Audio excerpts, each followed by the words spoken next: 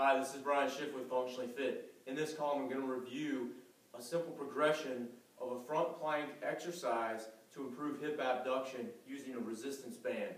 A lot of times I want to work to increase hip strength while my clients learn how to maintain good postural stability, a nice neutral pillar position. So I'll put them into a forearm plank position.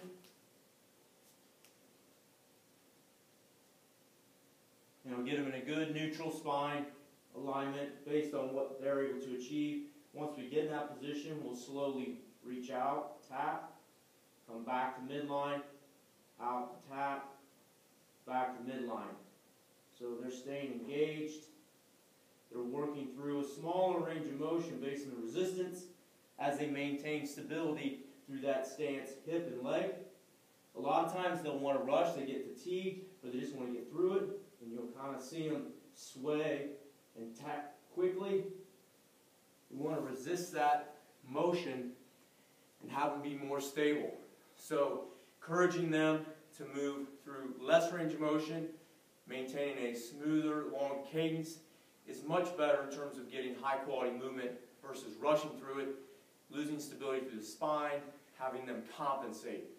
And so again, if they're down, nice and controlled, we move out, we tap, we move back in. Out, we tap, move back in.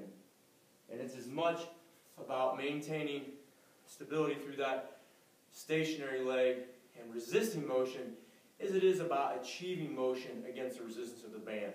So this is a really good way to target hip and core stability and improve postural alignment as they work in a fatigue state. I think you'll find it to be an effective exercise not only for strengthening but also for injury prevention.